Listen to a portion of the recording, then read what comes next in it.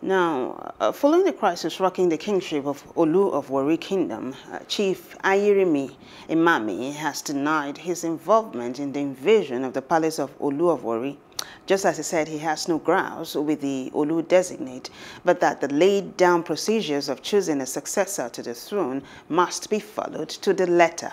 He said this shortly after meeting with the AIGs on 5 in Benin in honor of his invitation to state all that he knows about the incident.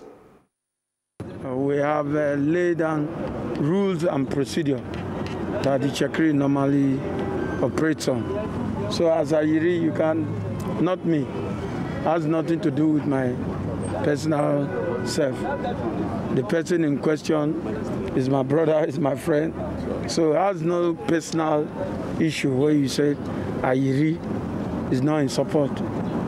Whatever we are doing as an Itsekiri, they are laid down procedure. And that's what I'm trying to do. So it's not that I'm not in support of whatever they are doing. Hello, hope you enjoyed the news. Please do subscribe to our YouTube channel and don't forget to hit the notification button so you get notified about fresh news updates.